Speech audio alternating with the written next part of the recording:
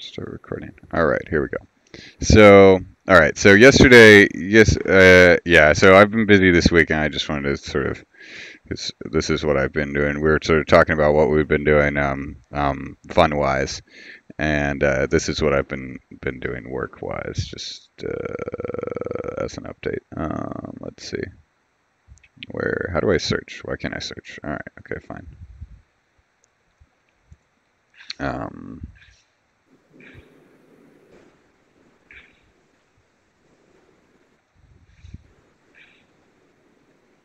all right, I think I told you guys about this, but um, okay. Yeah, I've been doing this thing, which is like a patch for the Linux kernel. Um, and this has taken, oh my God, how many emails are in this chain? Okay. This has taken like a long time. I've been working on this thing since November. And so basically, like, you have to write, like, just so the way that it works is like everything is done via the mailing list. So, like, email mailing list. And so you write your patches for the Git repo that is the Linux kernel, and then you basically you you send out each commit as a patch, and so then everyone so like this is the first or let's see this is the should be wait 3040404.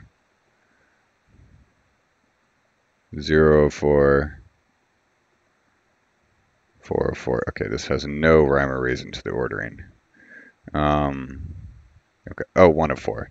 Yeah. So basically, this is like the first commit, and then this is, damn it, this is the third commit for some reason, and this is the fourth commit and the second commit because why would we organize the email system so that we could read them in order? I don't know. But basically, each commit gets sent out as an email, and then everyone will start commenting on the email, and I'll sort of show you guys how this goes. But let's see. And Dave gave me a review here. This one might have a better review. So yeah, so they'll start commenting in line on the email, and like then they'll give you all their comments on this, and then you have to go back and forth and send more emails. So it's not like GitHub where you can do pull requests and stuff. You guys might run into this, and this is why I'm explaining it. Also, so you know why I'm slow at responding. But so yeah, so this is something to be aware of is that not everyone is using GitHub, and a lot of these older projects that you might interact with are probably are usually like mailing list based, and so you have to be somewhat familiar with this idea of like sending emails as your review process, which can get interesting. Um, but yeah. Um, so let's see. So yeah, that's why I've been slow. And then the other thing was I needed to get Sudhanshu is tackling this massive thing, which I'm now just going to relabel Excel.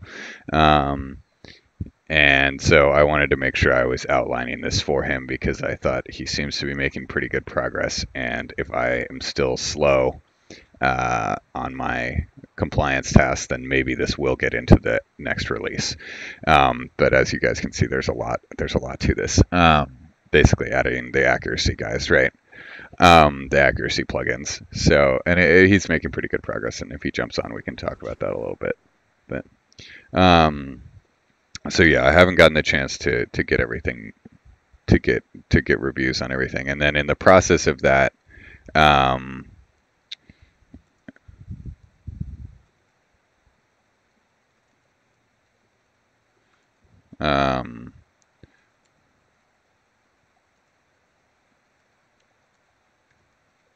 let's see. In the process of that, I been working on check out master. So Himanshu, the reason why I haven't got back to you is because I wanted to write down the Yeah. stuff that we were running into here, and in part of the model, the contributing your model docs because the things that you're running into were actually this is operations, but essentially the issue here is that we need to add it to and I was sort of I was fumbling on how best to document this, which is also why it was taking a while. But essentially, I think I pushed it. So essentially, the issue here was that you need to add, and I commented it up this file, and I'm gonna add the documentation that talks about this. But in this file, right, we need to add it to this bottom section because this is where if we have one plugin that depends on another plugin, we need to install that plugin. And so for in the CI, and so that's why you were getting that issue, right? Because your issue was that the that TensorFlow was not installed, right? Yeah, entry point not found. Yeah, entry point not found. Yeah, because TensorFlow is not installed when you're running that plugin because it needs to be added to this file here. So I was hoping to document that and send you the documentation, but I'm sorry I didn't. I wasn't quick enough to do that. So let's see. Let me just put a note on here. Need to add to this section here, right? And so you just do it in the same format, and yeah. So I'm hopefully we can get a proper documentation for this because I think we have a lot of things like this where like adding to scripts docs care and stuff that we need to we need to have docs for. Yeah. Let's see. And the other thing I also noticed is that we could probably automate this scripts docs care thing because I was messing with let's see. I was messing with the okay. Let me just start writing these down because I'm not writing any notes right now. Okay, so how's it going, Ogden? So okay, so I totally forgot today was Friday. no worries, no worries. I've been confused all week. I was like on Wednesday and Thursday. I was sure it was Sunday, both days somehow. I don't know why. One day after the I next, thought today positive. was the weekend. Yeah, right. Like Sunday. Yeah. And then I suddenly got a notification like, why is John putting meeting on a Sunday? It happens. Okay, so let's see. Let me just recap what I was saying here. So basically,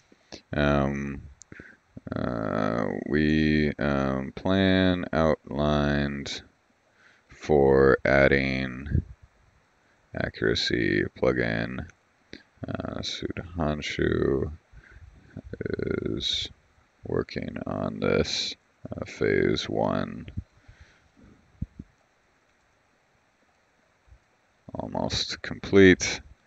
And then let me put a link to this.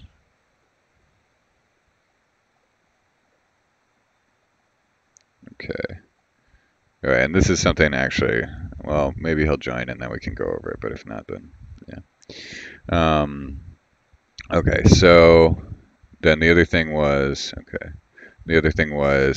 basically we need more docs on how to contribute plugins. So let's just, okay, so, and this isn't, this is the tutorial. Where did it go? We're just doing the tutorial right now, but obviously we had missed the entry point in scripts docs care. So basically we want to say that let's help me go through here and we'll try to capture all of the things. So we can use updated diff file slash plugins.py to phase out scripts docs care. So that needs to be done, and I'll explain that in a moment. The other thing is that we need to add to .ci.deps if there are any non-pip installable dependencies.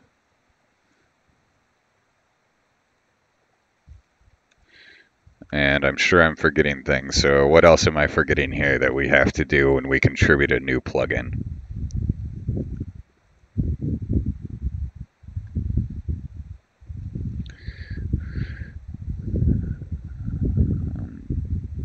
Oh, they need examples. I think I have that. Examples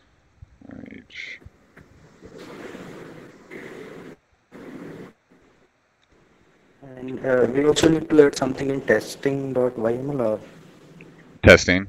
Yeah, do we mention the CI test? Oh, yes, yes, thank you. So GitHub dot workflows testing dot YAML. And I think I'm now remembering that we have some docs somewhere. So where are those existing docs?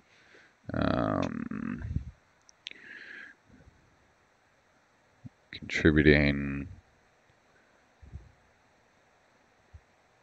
See, if we can't remember where they are, then this is not good. Let's see, Git and GitHub. Yeah, I think it's here. No, it's not here. Testing.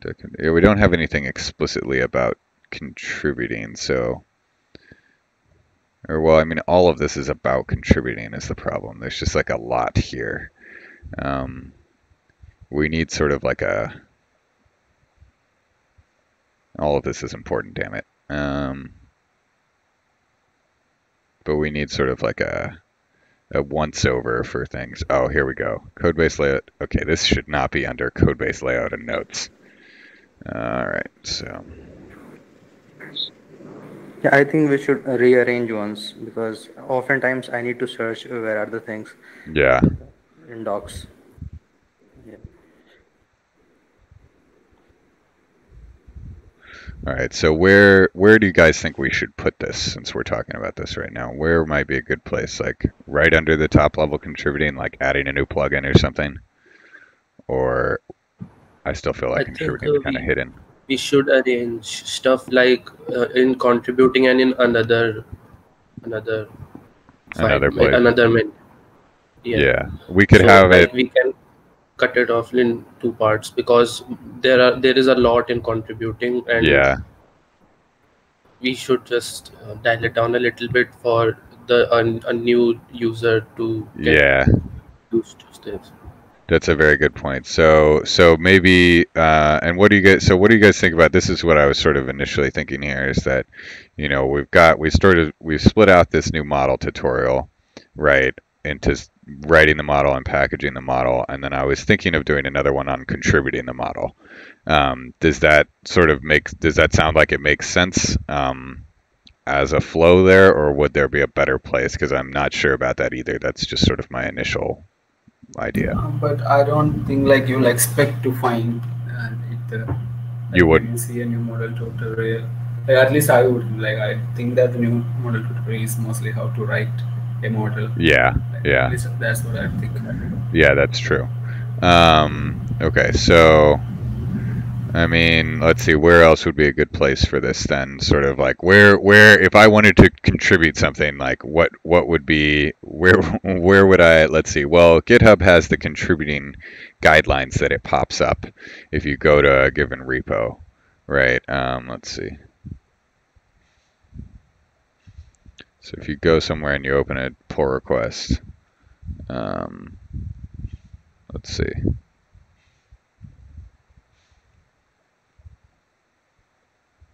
If you open a pull request, I believe it says, well, I'm pretty sure it says go to contributing, right? Which is this doc, which just has a link to our docs, right? So maybe we should put something in here, or yeah, I don't know. What do you guys? Does anybody have any suggestions on where this should go? Like, and so Saksham, you were saying we need a little bit of an easier entry, right? And then we can give more meat and reference more meat of the documentation somewhere else, right?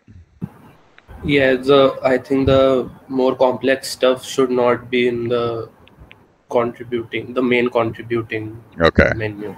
Yeah. So, okay, so the more complex stuff should not be in here. Like setting up your editor and things like that are just secondary, because if a person knows his ways around, he only needs to be familiar with DFFML workflow. Yeah, that's and true. not That's true. Everything else. Yeah. Okay. Let's see. let's see. Yeah. Most people don't need this whole thing. Let's see. Yeah, so we could move most of the stuff that's like not. So are you saying like we could move, basically move everything that's not sort of directly related to, like basically move some of this stuff out of contributing. Like maybe we have contributing, which is something like adding a new plugin and how to add your stuff to the CI tests and stuff. Contributing is all about just things to get your pull request accepted, and then other stuff goes under some other section, which is more of like, I don't know what we'd call it. But there's plenty of other things. There's things under here like Google Summer of Code isn't necessarily like you guys are contributing, yes, but it doesn't tell people how to contribute. It's more of what you've been contributing. So yeah, okay. Well, we'll workshop this a little bit. I'll try to figure it out. Probably best to split to make everything under the contributing header just about things you need to do to get your pull request merged. All right, great. All right. Okay, so I think we should add one section for FAQs because FAQs. there are a few things. Yeah, so there are a few things, some misconceptions or something like that we can add there. Miscellaneous things basically. Yeah, so it's a nice idea. Like in FAQs, we can link to the pages that we will There be you go. That's a moving great. from Yeah. contributing. Okay, that will help people. I mean, I always like to see an FAQ. That's one of the first things I always read. So, okay, so let's make an issue here, and then let's all sort of say what the possible question answer things would be here. So.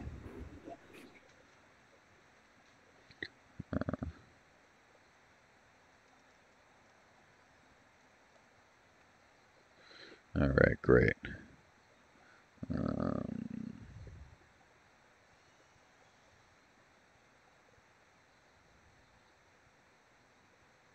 Okay, so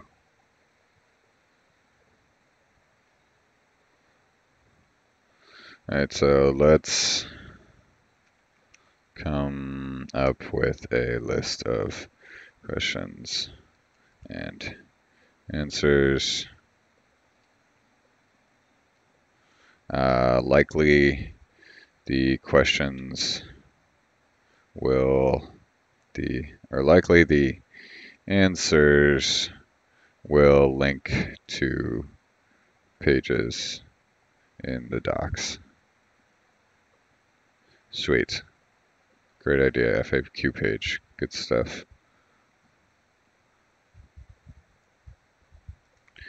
All right, anything else on documentation while we're at it?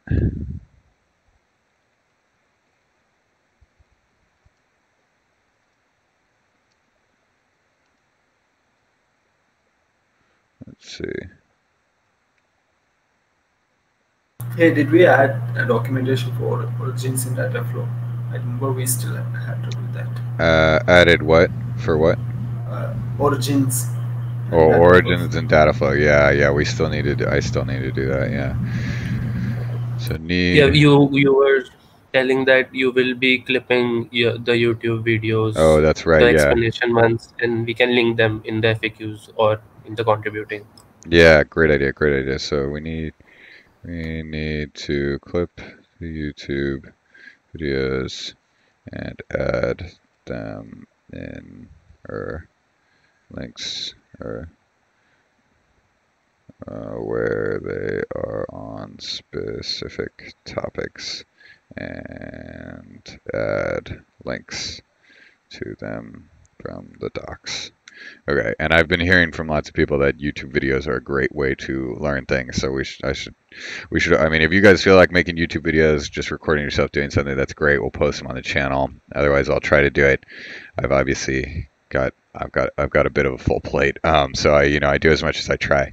But I can't get to everything. So, let's see. Good news is actually I have some update on the side of hopefully getting some more scope to work on DFFML more closer to full time.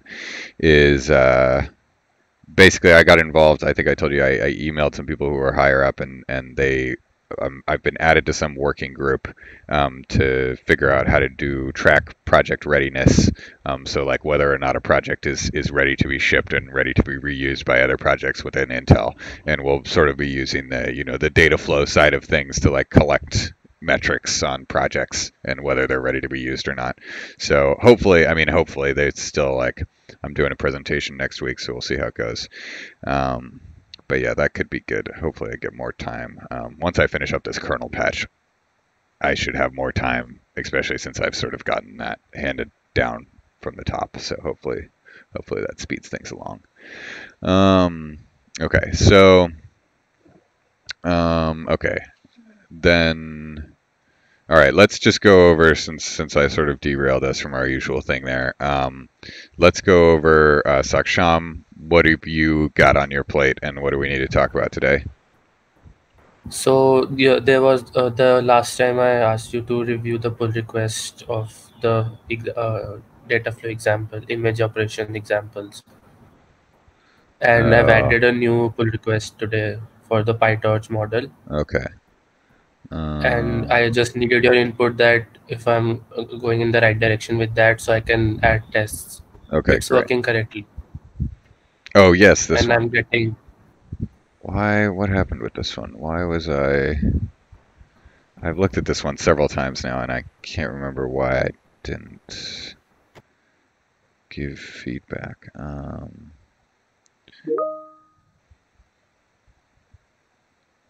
Go away.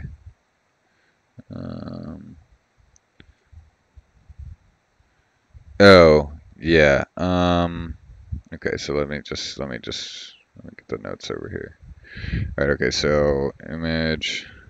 Let's see. Okay.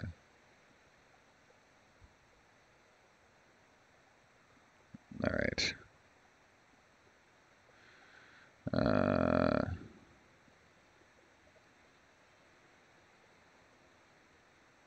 Do the thing where it gives me the. Nope, it's not going to. All right. Let's just talk about this now. Okay, so this guy, we want to talk about this guy. We want to talk about the new one.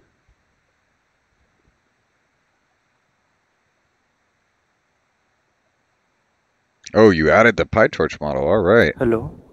Hello? Himanshu? Yeah. Are you testing your mic? I didn't hear.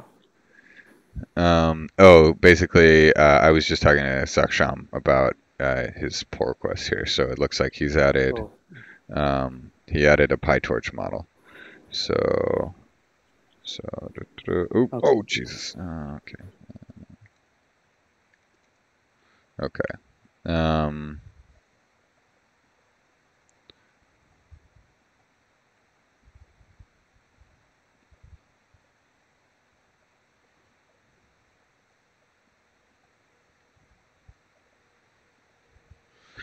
All right, okay, so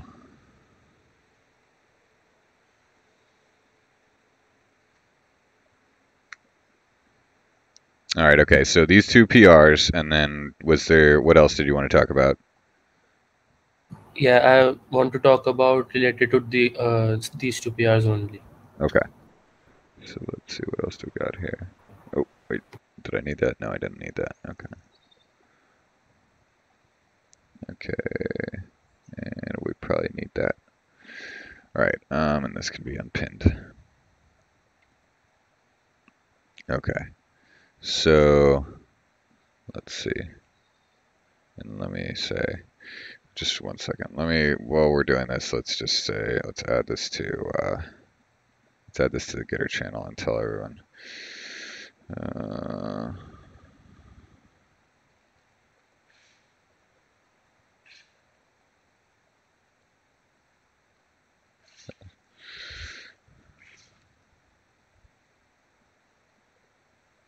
So if anyone has ideas for the FAQ page, FAQ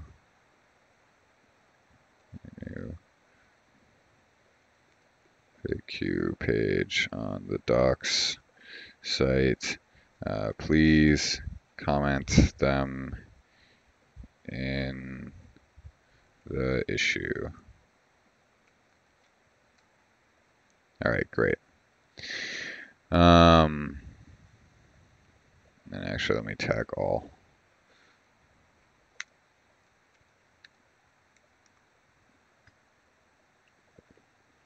Okay. And then let's see. So Himanshu, we have your pull request, right? And Yeah.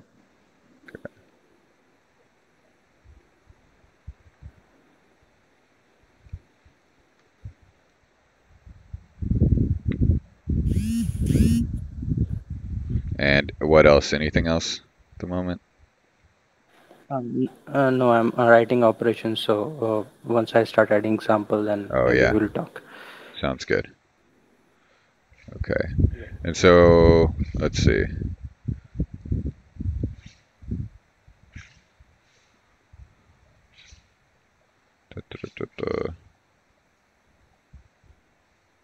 Oops, wait, yeah. Okay. All right, Ogden. So we've got, I know I've got a bunch of your PRs here, so. I think just to, and chatbot you already reviewed, so. Okay. Like I made the changes which you requested.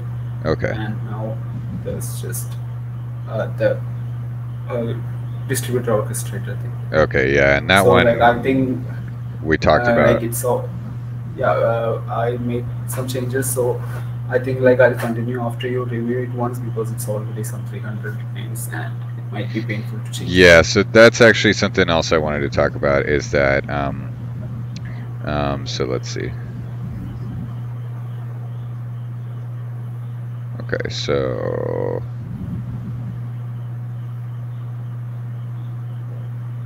Okay, and that's orchestrator.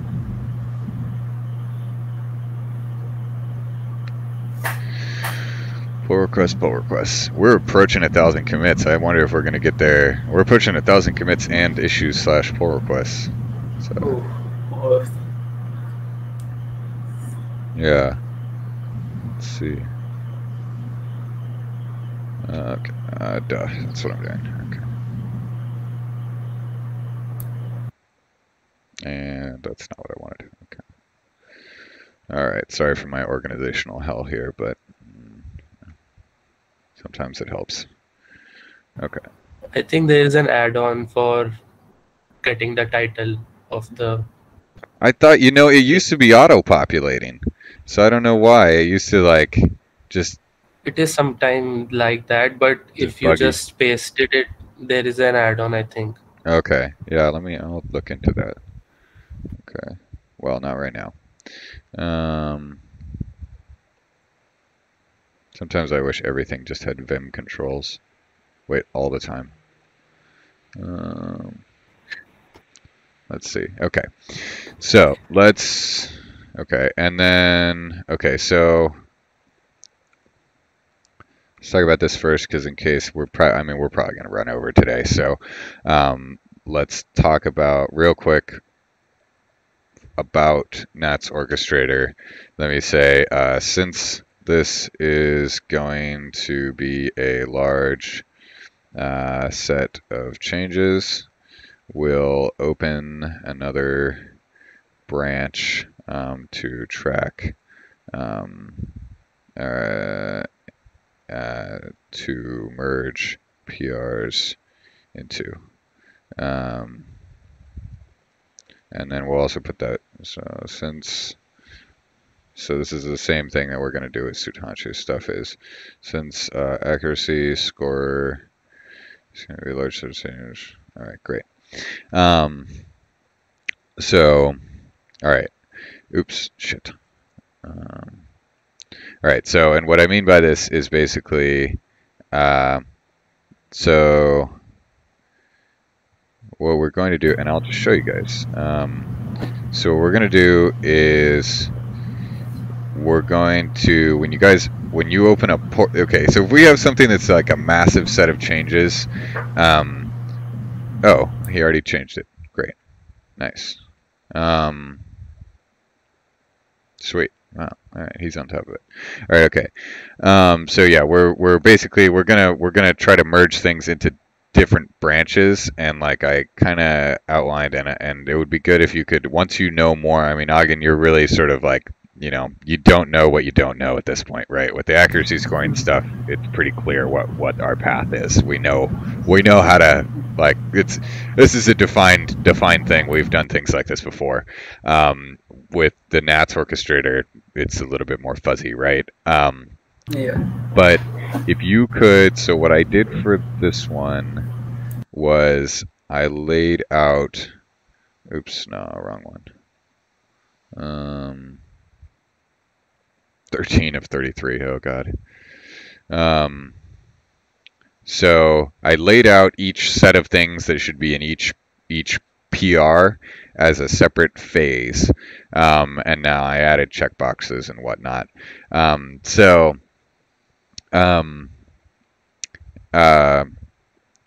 What would be better is if you made a, like, if once you knew something was, you were going to have to do something, you make an issue, and we try to make like one issue for each thing, each pull request that you're going to do, right? That would be ideal. And you know, you could name them, like, it would be like, you know, DF Nats or something, and then whatever your PR is, right? Or like service node or whatever, right? Because you're probably gonna have to add that node service. So basically, yeah, try to think about your, so here's, I'll give you some, the Intel, so the Intel speak for this is AR, action required, and that's like anytime anybody says, like, if you go in a meeting and or like you're on an email chain, people will be like, okay, so who's going to take that AR, which is like, okay, somebody came up with something to do and now someone has to do it, and so you talk about taking ARs. So your ARs are going to be basically, you know, when, so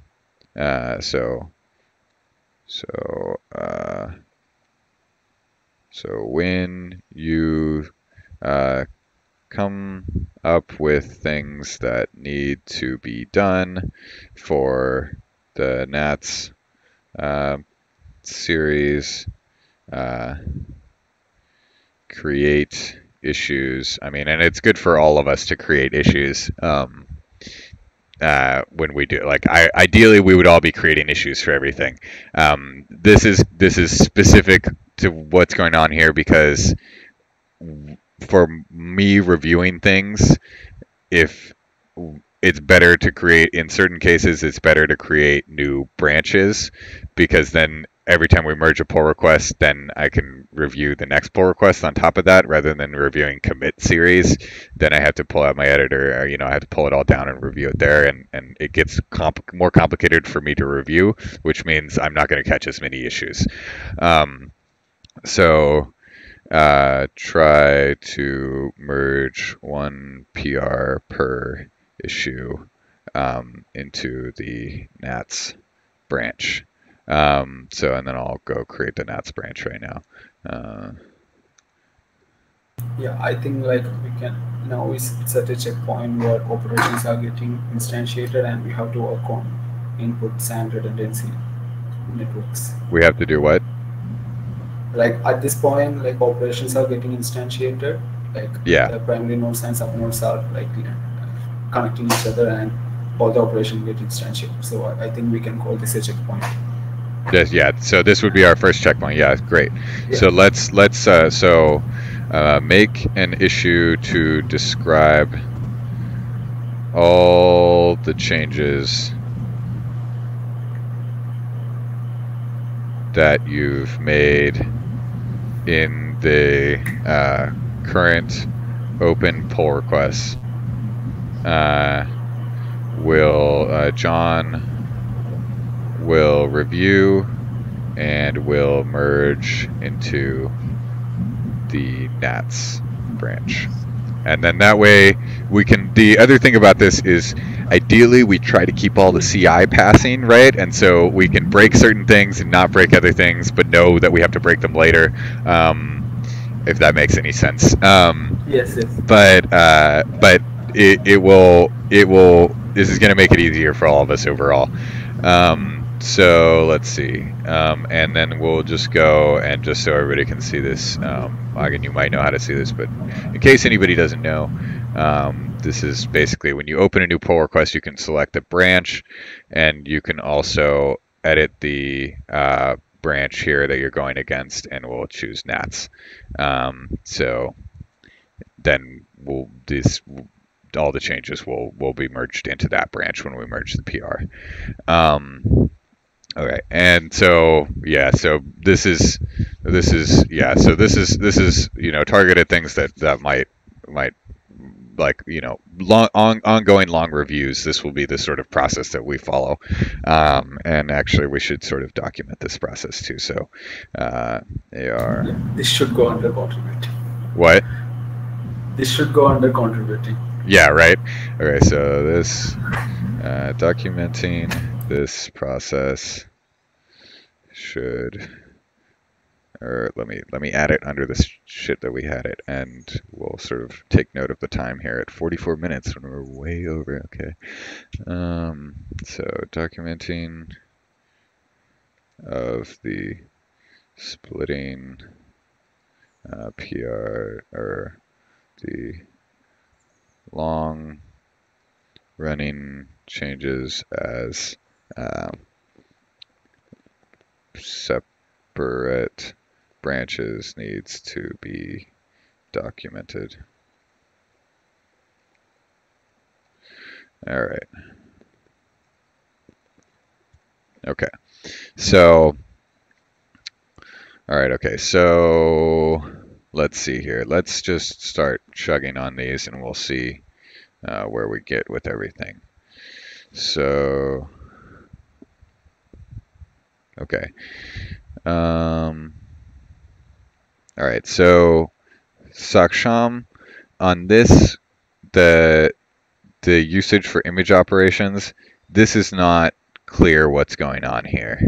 I mean, like, we can read the code, but why we're doing this is not obvious. I don't see an obvious explanation for why. I have added an explanation in there.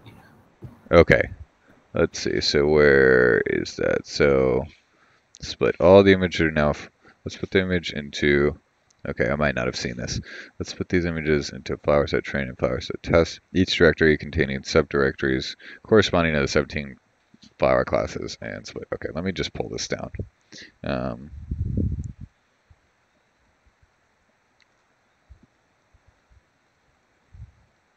And this is which one? What's the branch on this guy?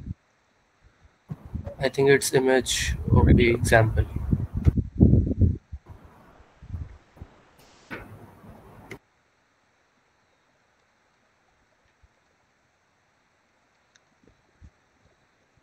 Oh, fuck off. Okay.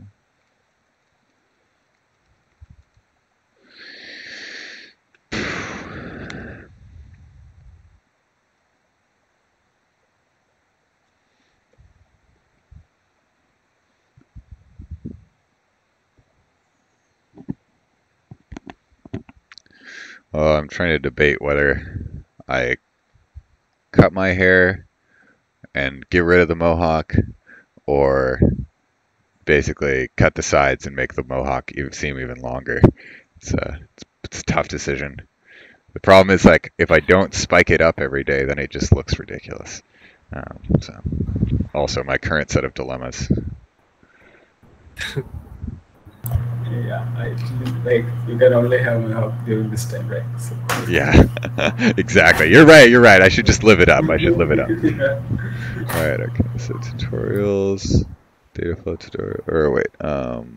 It's in use cases. Use cases. That's right. Okay. So nice. And actually, I'm kind of thinking we might want to combine some of these tutorial or just move it all under. Yeah, I don't know. They're a little bit different, right? It's like, maybe we should probably move them all under tutorials because it's kind of ridiculous that we have two places. Like they're definitely different things, but tutorials could be like, instead of new model, new operations, new source, data flow tutorials, source tutorials, operations tutorial, model tutorials. Probably is going to. I don't know. What do you guys think? Do you think it makes sense to have them like structured like this, or do you think we should? I think we should name the use cases to examples. Oh, examples. Okay, yeah, that's a good idea.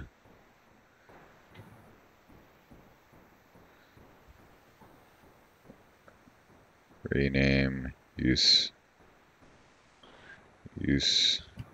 cases to examples. All right, great. And maybe we'll rename examples to usage. Does that make sense? I sort of hesitate Yes. to have two example headers. Okay, so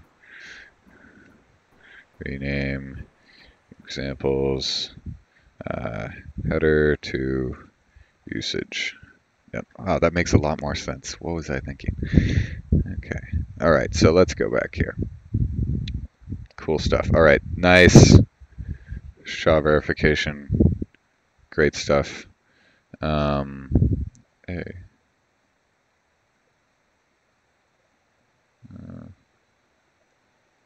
Okay, so one thing. What the fuck? Okay.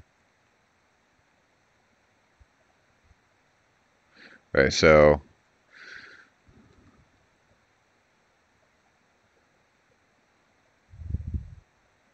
And how long is this going to take? It doesn't take that long. Okay.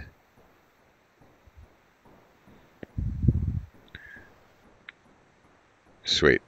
All right, okay, so a couple notes on this. This is a very fast internet connection, I'm realizing, and like I don't know what we're at here. This is like my work internal one, and I think they're at like 250 megs. So that anything that doesn't return instantly, I get suspicious of. And I know that my home connection and most people's connections are not that good. So I'm thinking maybe we should strip off the silent there. So what is that? It's just like, what is the big S? Right. Show error. Okay, yeah, so let's strip off the big S there. So just because most things are a bit shorter than this, so it might be good to have it.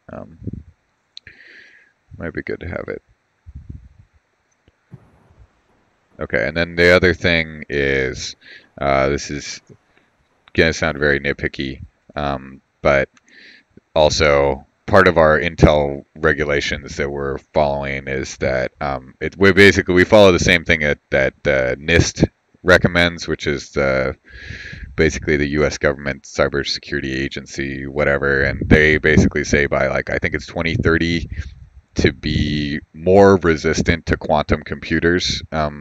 We should be using SHA-384 rather than SHA-512 or SHA-256. I mean, so like, we're going to go ahead and SHA. We're going to, God damn it. So everywhere we should use SHA-384 or SHA-512. So let's see, 17 flowers. So we'll just replace this. And so SHA-384, and this is another thing that should go in the contributing guidelines. So let's see, and I don't know how the hell this one fits in there. It's very, very Yeah, abstract, these random are like information. random information. Yeah. Yeah. Let's see. We need to document that we use SHA-384 and not or 512 and no less based on NIST guidelines. I mean, we hope to be around till 2030, right? So that would be great. We would be hopefully people are using this in 2030. We'll see. Okay, so okay,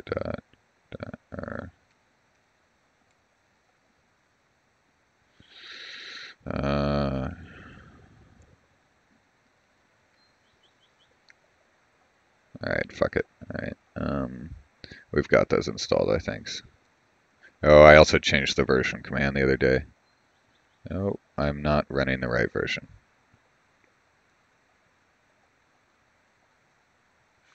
Oh, you don't have the updated one. Okay, I think we're right. We have those installed. All right, so let's untar this. All right. Wow, that untars very fast. All right, so all the images are now in the folder called JPEG. Yes, they are. Let's split these images into flower dataset train and flower dataset test directories. Each directory containing subdirectories corresponding to the 17 flower classes using split.py. And then we've got this lovely file, which is split.py. Okay, so we also need to mention that we need to install CV2. So I think that when we are getting them to install the FFML operations image. Oh yeah, that's right. That installs it. Yeah. Okay, great. Good call. All right, so cat split.py.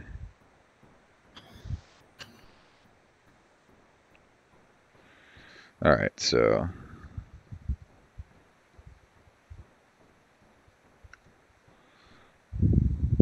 all right.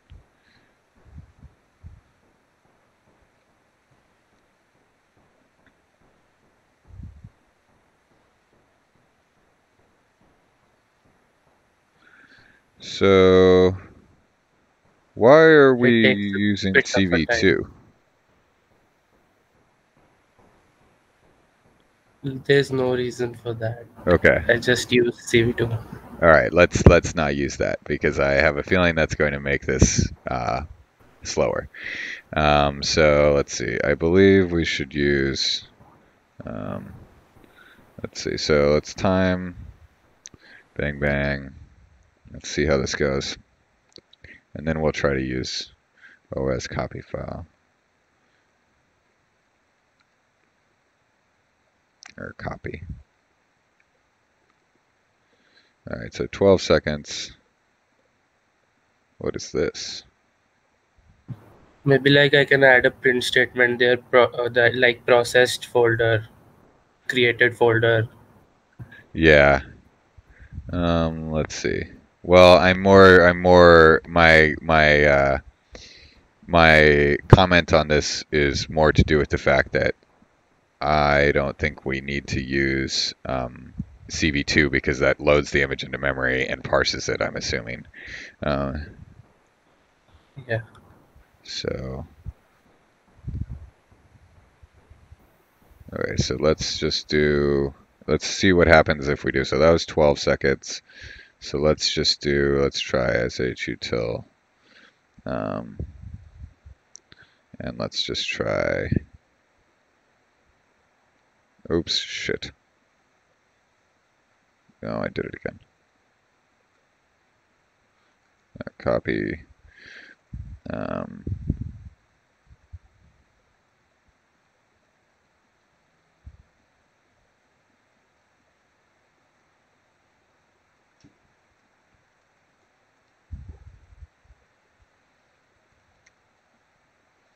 Let's see how fast that is.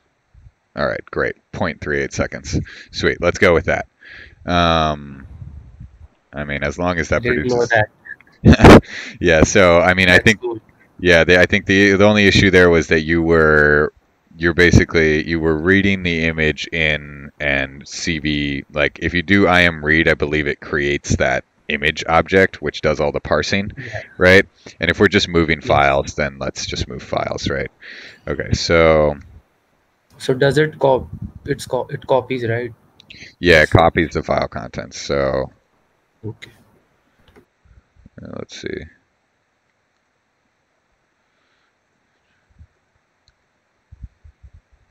Yeah, so Windflower. Okay, so and I guess my other question here is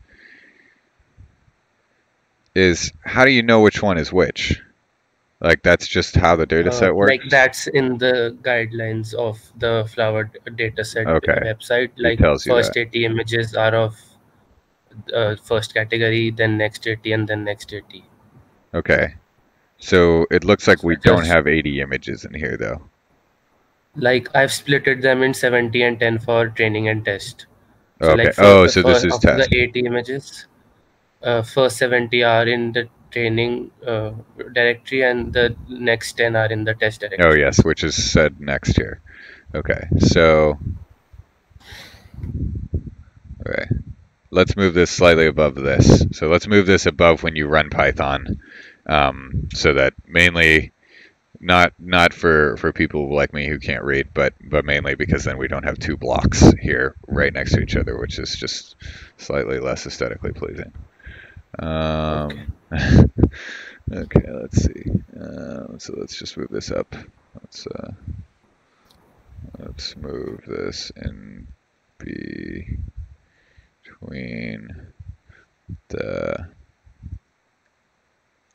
I know I get very nitpicky on the documentation, but right, it's what everyone sees, right? So it's gotta we want it to look good. We want it to look as good as possible. The train directory, and I know it all doesn't look as good as possible, so I've got some stuff I need to rewrite that I did. Let's move this between the literal include and code block. Okay. So, and then we can get rid of this guy. Oh, and then I forgot about the cat split. Okay, so let's do this here.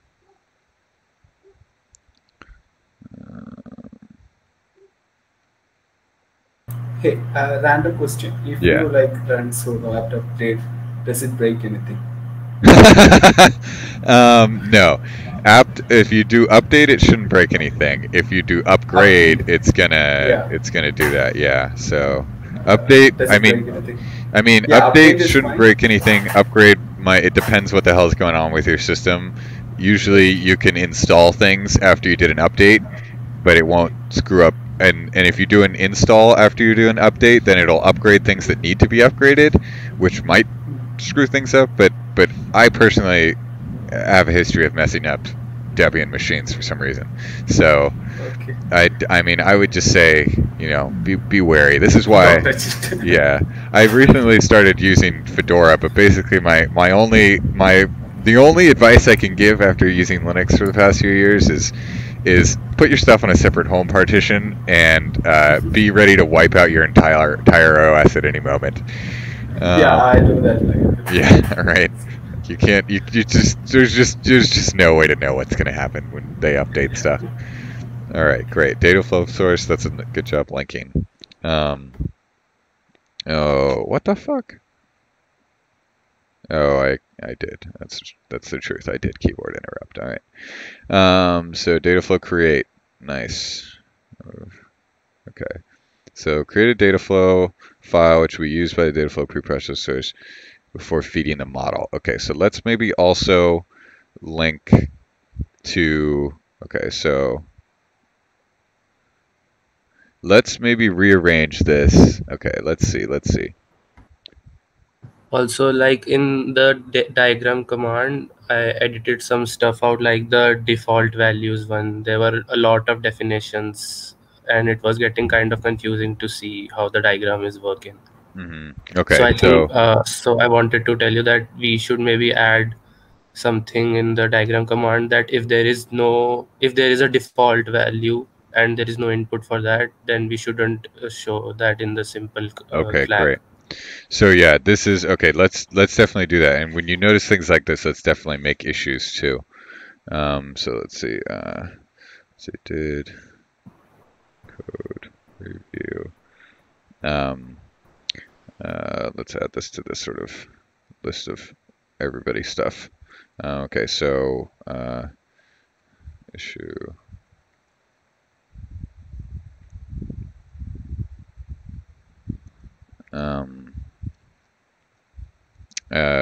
We should remove or not show. Wait, okay, what did you just say? Like if there are no inputs for a definition and it has a default value, it shows in the diagram command. It shows in the diagram. You can run the diagram and see that there will be a lot of definitions that are not being used. Okay, yeah, let's see. All right, and then my other comment on this is let's say something about like, because this giant blob of text means nothing, right, at this point, right? So, let's just do, okay, great, that works. Okay. Sweet. All right. Yeah, there's a lot of things here. Okay, so, and I'm gonna have a pain of ass at the time of copying that. So, or wait, no, I have my thing. Okay. Okay.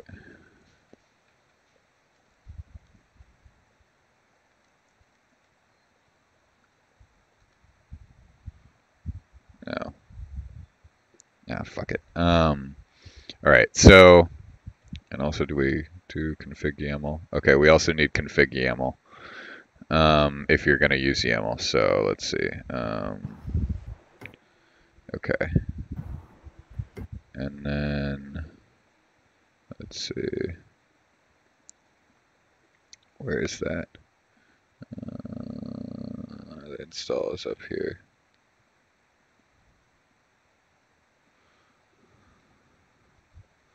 Okay. Oh, here's another thing. We need documentation for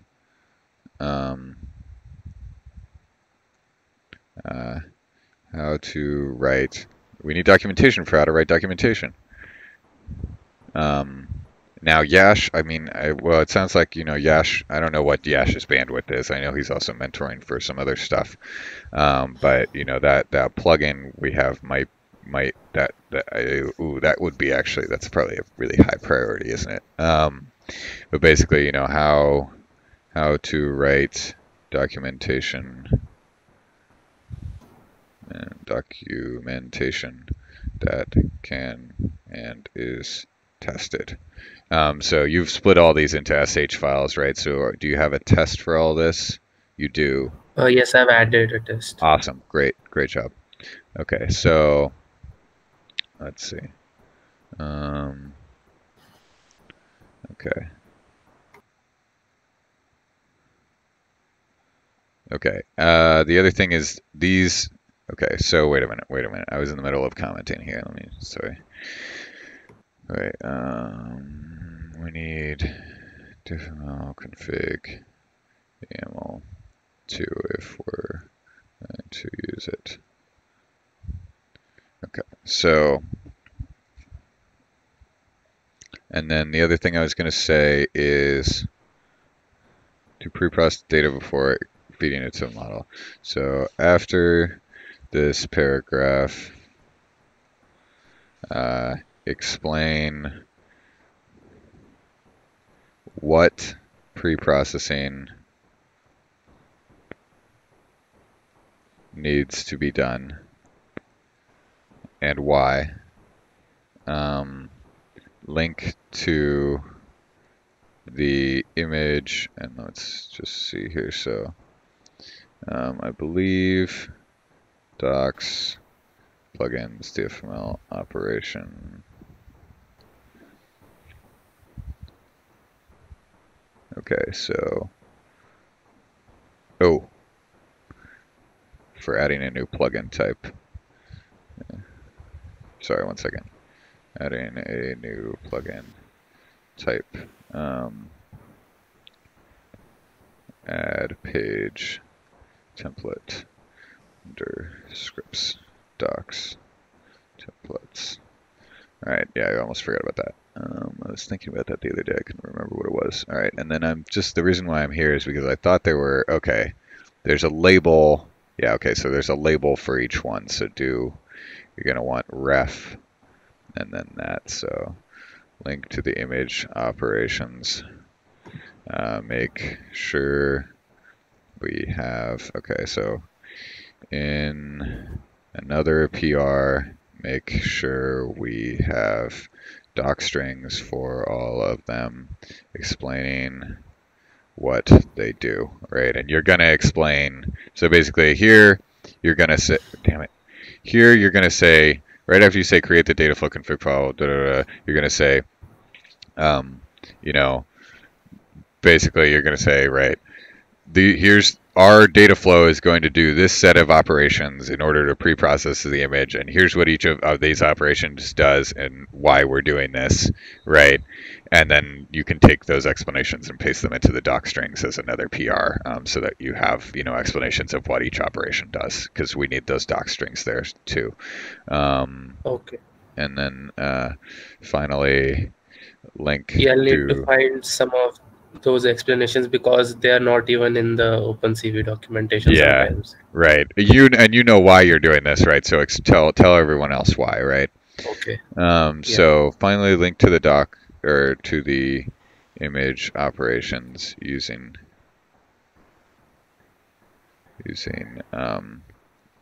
ref. Oh, now I have to do backticks.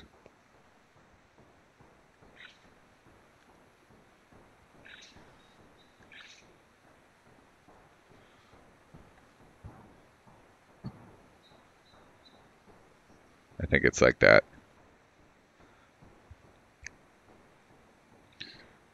Okay. Or wait, not like that, because that's linking to DFFML operations. So not in scripts, docs, care. Oh yeah, it's not in here, so we should add it to there too. Well, we should just do that one where we should just do this. Fuck. This needs to be an issue. All of these need to be issues. Okay, so you can, let's see. I guess, what is it going to So look what like? does docs care do? Basically, it only lists, so we won't, why did we do this? Oh, because we had at one point we had something that we didn't want to list in here, and Yash, I think, knows what. Is this about like when we create the docs, there were extra lines in the docs and that got pushed? Oh, well, that was something that we used to do, right? Because we had them, so those files were auto-generated, right? And so then we would have to regenerate them every time, and now we just have the documentation generator regenerate them, right? But this was because for some reason we had some plugins that we didn't want to document on the main docs page, and I can't remember why that was. I think it might have been because we didn't have a good set of examples for them at the time or something. But there's an ini file somewhere that has this. LS files. Grab.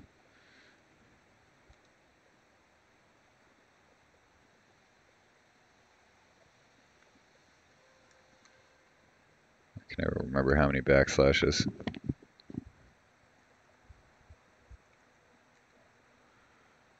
No args. Oh no, I don't know. Yeah, I guess I cannot remember why. So, but anyways, basically what it is, and this is what that issue was about that I said we need to create is, for each of these, like for each entry point here, we list, for each entry point, we list all the packages. So the first entry is the entry point, and then everything after that is all of the packages in that entry point that we should list on the plugins page, right? And we go through and we examine, we do introspection using scripts docs.py, and we do the args and configs method and pull out, like what are all the arguments and configuration for this, or what is the configuration for each of these things, and that lets us populate like,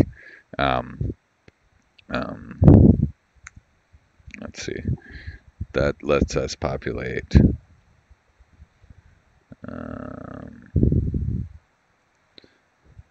Right, so if we're looking at, what's the stage, what are the outputs, what are the inputs, right? And I don't know if we're still printing the spec anywhere, are we?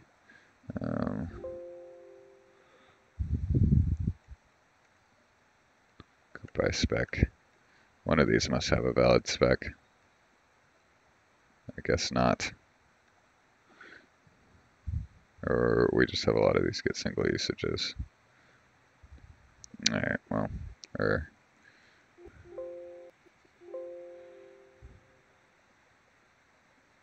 I don't know. I guess. Anyway, so we're basically the point here is that, and if you go to models, this is probably a better example, but we list what are the config things for each one, and then what's the documentation string for that plugin, and this tells you which packages we should be looking in for that given entry point. And if it's not listed here, we won't document it. But the reality is, I don't know, at some point we didn't want to document some of them, and that's why we did this. At this point, we want to document all of them. So, and I just revamped the plugins.py, so I'll make it so that it's automated. So, all right, so let's see. Then the other thing I was going to say with this is that, so we should, oh wait, I already said that. So let's move that explanation, and then let's reorder this to show the visualization. Let's put this before we run the create command, so that, right, you're explaining what everything is, you show them visually what it looks like, and then you say, here's how we create the data flow, and to recreate that visualization you just saw, use this, right? And so you can keep all of this text the same, but let's just move this image up after we do the explanation. Does that make sense? Yes, that makes sense. Okay, cool. So let's see.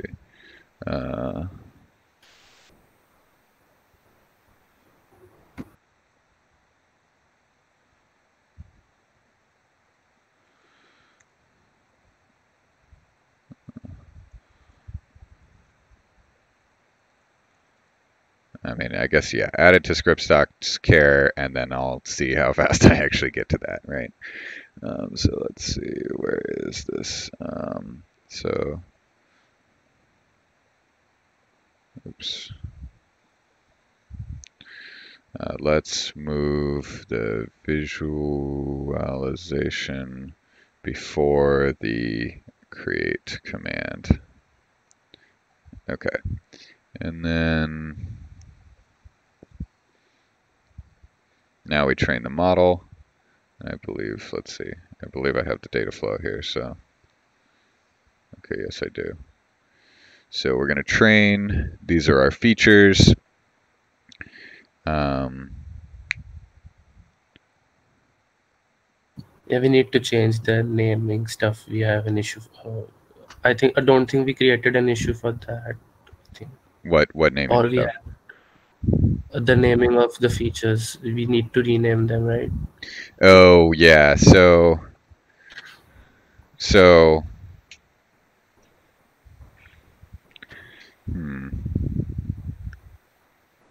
let's see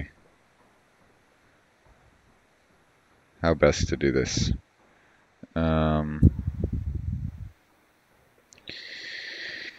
Yeah, we had that issue where we wanted to do the renaming, and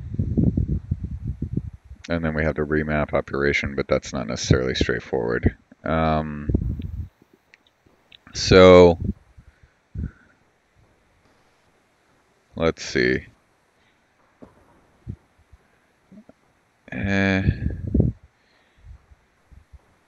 So there's a couple ways we could do this.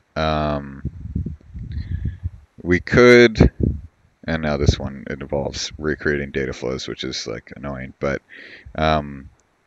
we could make it so that the definitions, we could make it so that the definitions, if an operation only has one output, then instead of dot result, it's just the same name as the definition, the auto-created definition name, right? Now that might lead to some confusion. I don't know. What do you guys think? Can you repeat what you just said? I didn't catch that. So we auto-create the definitions, right? The definition names now, if you just do @op, right? And that's how we end up with these, whatever the operation name is, .outputs.result. Now, we could auto-create it such that if it only has one output, right, instead of doing .outputs.result, we just say flatten, right? Now, this may create some confusion because the definition name is the same as the operation name, but it may be more, like it may create confusion or it may be more straightforward. I'm not sure. So that's one option here. It's confusing. You think it's confusing? Yeah. Okay. It's better to have result as such, so we are explicit about what it is. Okay. So let's see. Yeah. So in that case, I think so. You have two options then, right? So you have the option where you use remap, right? Now that's basically sort of out of the question, right? Because this is a usage example, and that's not very elegant. Because you have to throw the data flow in another data flow and everything. Actually, I think you just throw the get single one in another data flow. So I don't know. But okay, so and then you have one more thing that you could do, which is basically write another output operation or modify get single so that it like modify the spec of get single somehow, like the input values for get single so that you can do a remap by providing some kind of different value there, because the let's see, cat features, right? So our current input for get single, so our current input for get single is what? Basically result, right? Okay, so yeah, we just provide our array, right? Now, what we could do is we could say, if you provide something equals something, right? Like get single, you could modify get single to basically, to split the value here, or to take not an array, but like, it could also take a dictionary, right? And if you do a dictionary, if you pass a dictionary instead of an array, then it maps that way, right? Like you can modify that operation. You could make a patch that changes that, right? Yeah, that makes sense. Does that sound? I mean, and I think we've all sort of may have found ourselves in this situation where that might have been helpful. So does that seem like something we should do for get single? Or does that sound like maybe, two usages are would be confusing? I know we have some places where there are two syntaxes for things, but I also think that if we provide examples, then people know what they can do, right? So I don't know. What do you guys think? Yeah, that sounds good. Sounds reasonable. Okay, so let's make an issue to let's open an issue here. So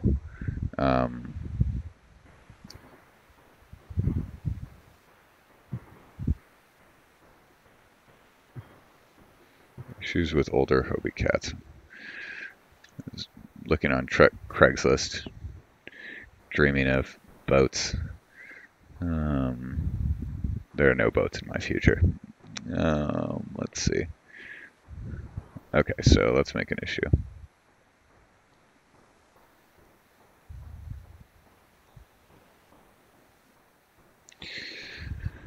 All right. Okay, no, not docs. So let's do feature request, operation, output, get single,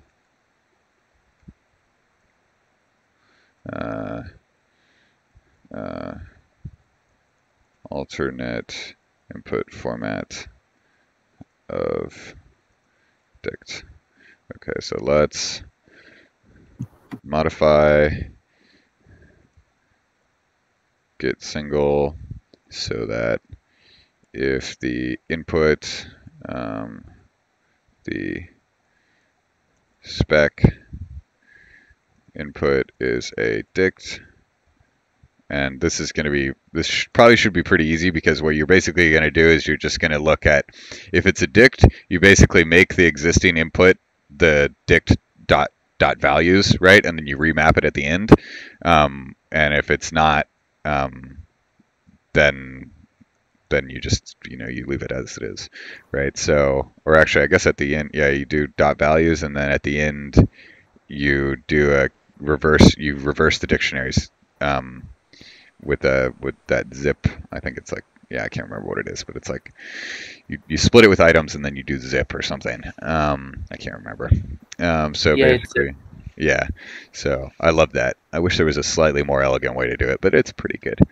Let's modify get single so that if the spec is dict, instead of a list, we rename the output final.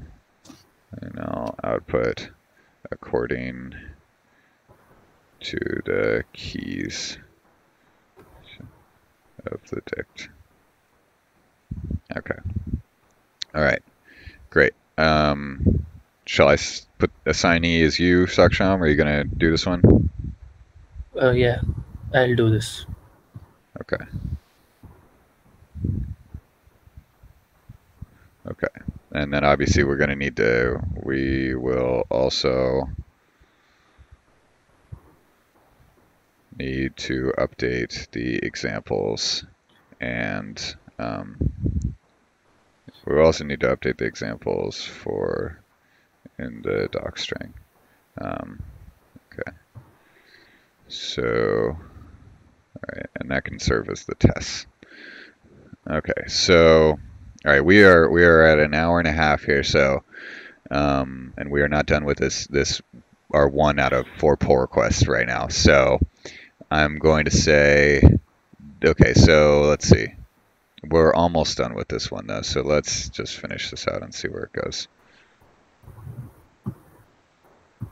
Okay, so actually 1 second. So we're almost done with this, but okay.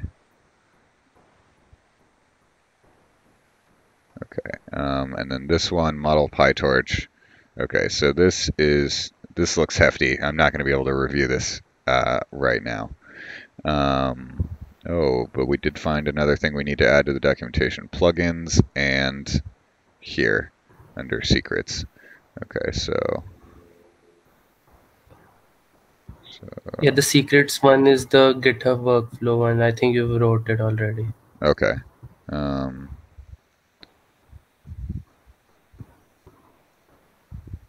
Let me just add it here so it's all in one place. Okay, and then, all right, okay, so, yeah, this is not going to get reviewed right now. Yeah, I don't think, no, I don't have, I want to do a more thorough look at this. Let's see, and then this one, I reviewed. We still need to do this. So is there, let's see, I still need to run through this one too, which I haven't done. So that's going to be a thing. So I want to run through this. But the tests, are the tests passing at this point, or did we have another? Let's see. Yeah, we have that entry point issue. Okay, we have the entry point issue. Oh, and the entry point issue will be solved by that. Okay, so once you make that, so then I'm going to run through this one. So, and I may have some notes on style. So will run Yeah. through John through offline. Okay. Let's see. So yeah, basically the result of most of these is that, okay, that I'm going to have to do this offline. I'm sorry we took so long.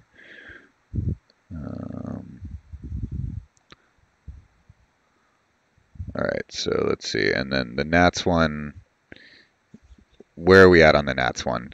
Or well, you're going to give me a summary of everything on where we're at in an issue. So is there anything you want to say other than what you're going to write? Again? Sorry, guys, really. No worries. Is there anything you want to say about Nats other than what you're going to write in the issue? Oh yeah, like I was thinking of renaming primary node and subnode to data flow node and operations. Right. I didn't hear what you said there. I was like, am I audible now? Yeah. Hello? Yeah. Should we rename primary node and subnode to data flow node and operations node? Should we rename primary node and subnode to data flow and operations node? Okay, so eventually, okay. So eventually we're going to want like a truly distributed setting here, in which case everything is a subnode, right? But also nothing is a subnode. So I think perhaps worker node and like, you know, dispatcher or something might be better terminology. Do you have any other dispatcher? I like what Yeah, we do have another dispatch. Well, we have the dispatch function, right? Yeah. So let's see, terminology.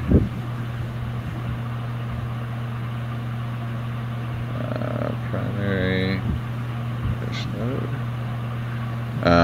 Or data flow. Yeah, see, the problem is data flow is also overloaded, right? So, okay.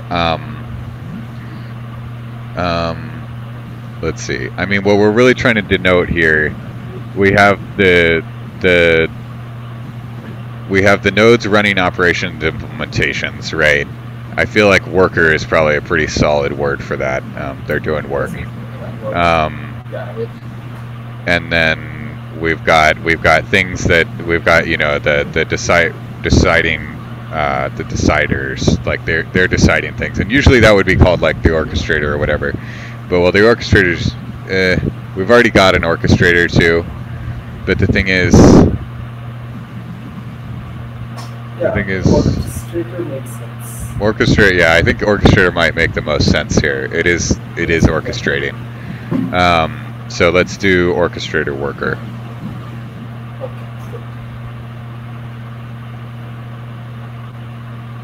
Okay. Yeah, it's like, yeah, exactly, right. And if you start to have primary, secondary, also implies that there's like 1, 2, right? Well, that's like that's not the case, right? We have to sort of have this. If you look at from a data flow part, this is primary, but when you look at from an operations point of view. Yeah.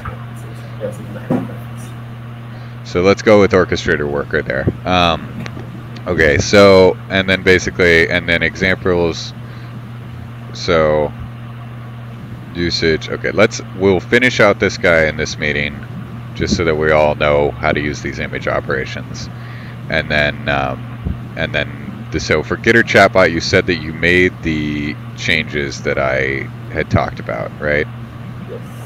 Okay, but it looks like one okay. particular thing, like you might want to check is if the data flow run command is correct. If the data flow works. So yeah, it works, but I don't know if we can like remove parts of it. Okay. So, all right. Okay. Oh yeah, and then testing this. How do we test this?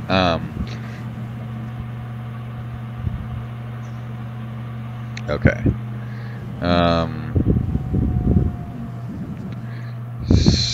So.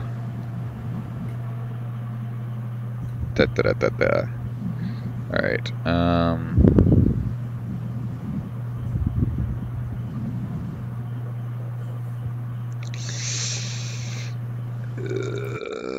Yeah, okay.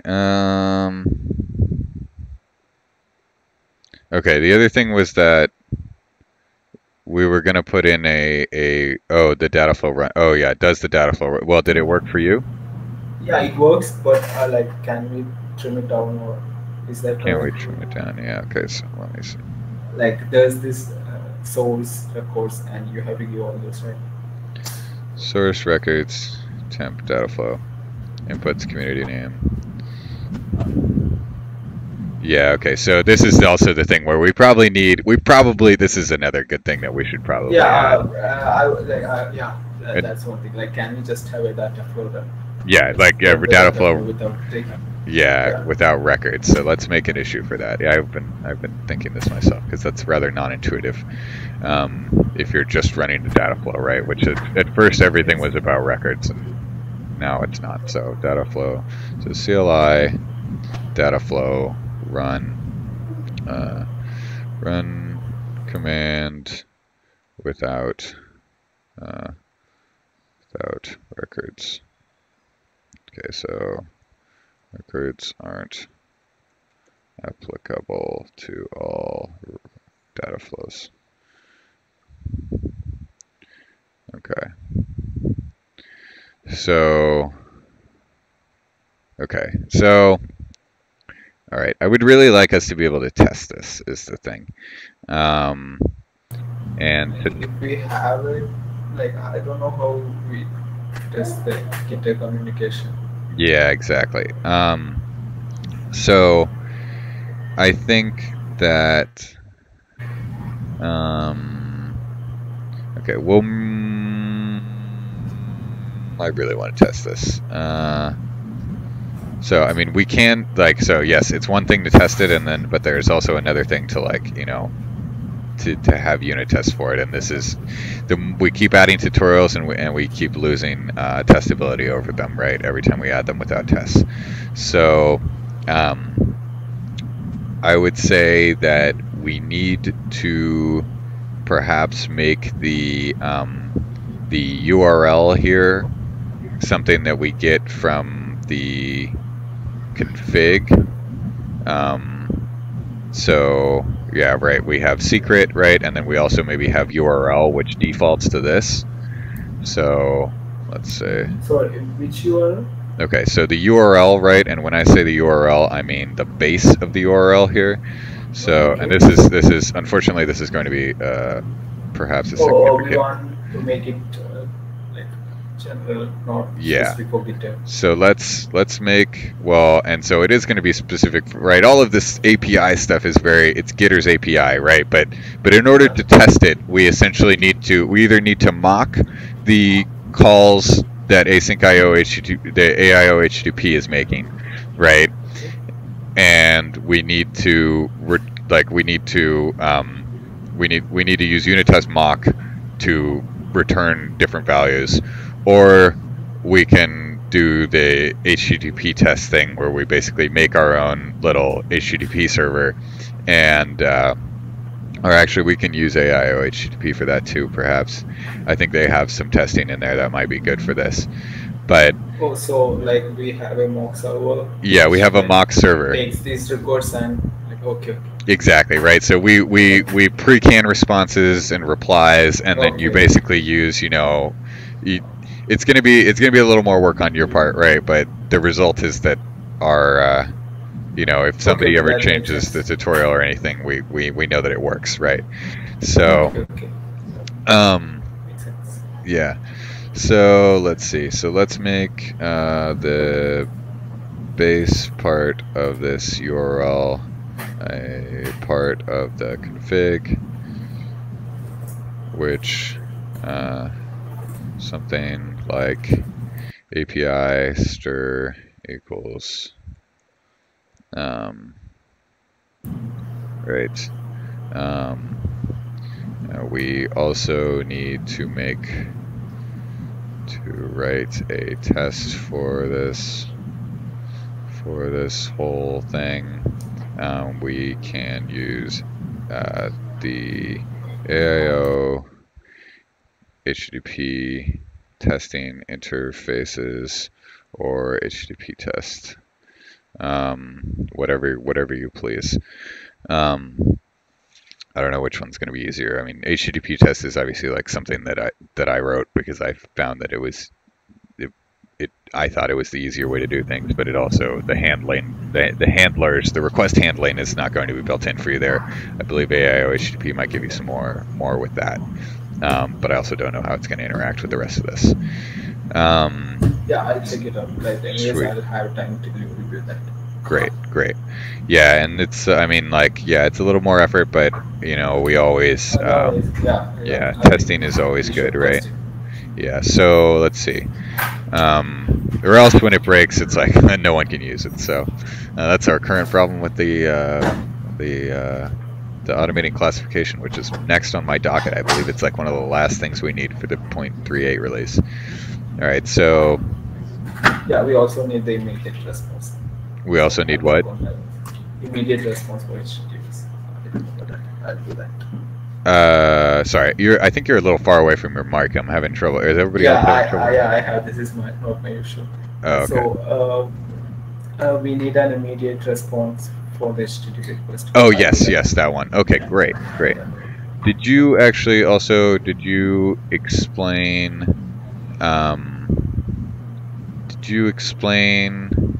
I think I also had asked you to cut this into lines and explain, where did it go? Oh, yeah, okay, hadn't I okay, yeah, I just think, cut it, I didn't explain. Okay. Yeah, I'll add Okay, explanation. So let's use lines and explain what each operation is doing. Okay, great. So this one is now reviewed. All right. Okay. And NLP. So yeah, so you're going to make that change for the CI, and I'm going to run through this. I'll do this after this meeting. And then I'll run through this one, and we can finish out this tutorial here, and we'll call it a day.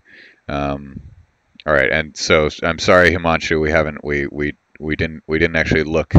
Well, we did look a little bit at what you've done here, but do you have anything that you want to talk about specifically today,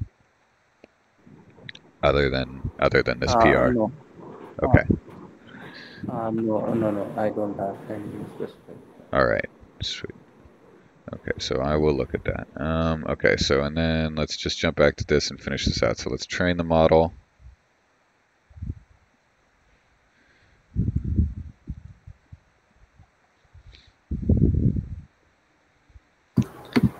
Yeah, that will take This will 5 minutes. Oh, okay. We should have started this command a while ago. All right, we're gonna call it a day on this one.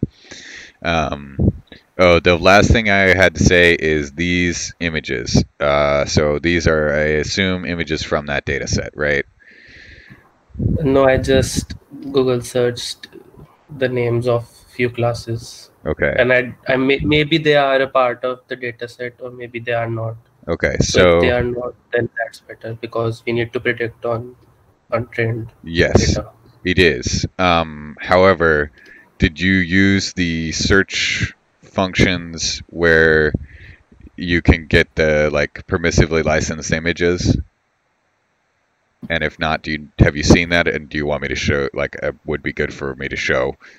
Do you know how to do that? Can you show? Okay, don't know what let's do that. So, and let's write in the meeting minutes that we're doing this, because this is also a good thing to include with our, requiring randomly generated data in test cases. So, okay, so how to search C recording for how to search for permissively licensed images. Okay. Okay, so we'll go to Google. And we will go to, let's see. All right, okay, so we're looking for what kind of flower here. Okay, so tiger lily. Let's try that. So tiger lily. Tiger lily flower. And then you go to, what is it, tools, usage rights, and then, let's see, labeled for reuse, as long as we're not going to do any reuse. Okay, and so our right Wikipedia is a solid choice. Well, I guess let's find out if it is, right? So we go here, follow the Wikipedia link, and we check the, let's see, permission, attribution required. Okay, we're reusing this file. So ideally, attribution required, I mean, that's fine, right? That's like MIT license and everything, but ideally we find something that's public domain, because then we can just sort of use it, right? And not have to like have a section of our documentation that says where we got images from. There should be a public domain image search somewhere. Public domain image search. And actually, you guys are about to see some public domain code show up in the sources. So, hey, there's an iris. Let's see. Wait, it's in my.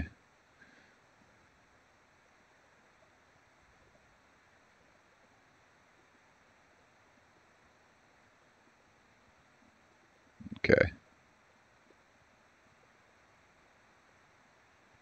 Marked for public domain. Sweet. Or CC0. All right, great. So public domain stuff we can just use. So then, yeah, you can grab it from over here. All right, great. Now I learned something new too.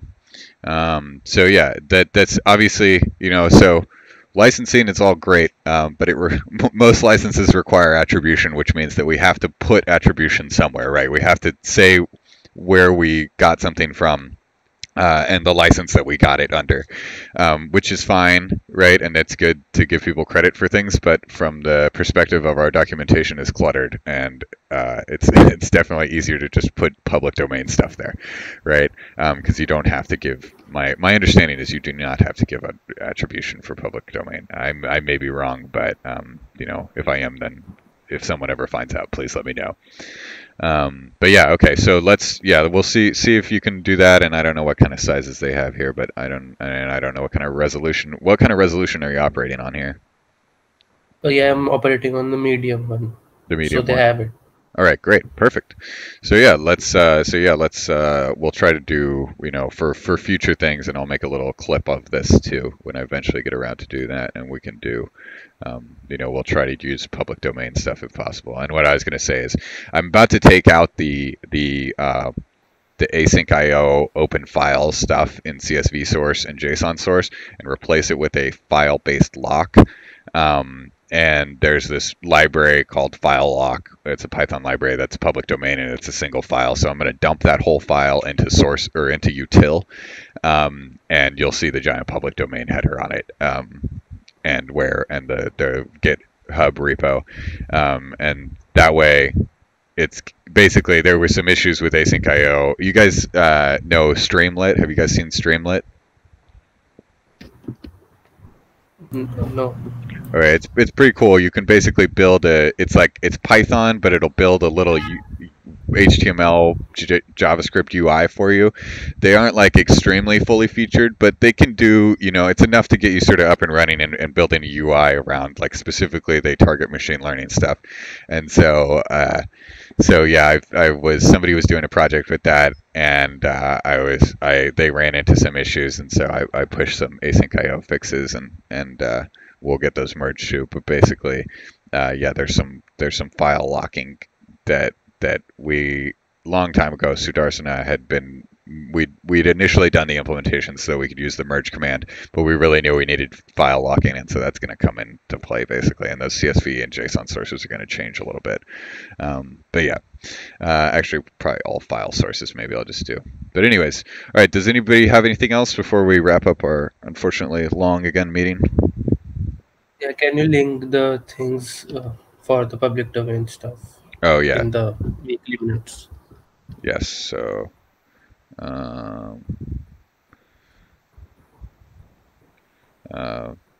public domain image search.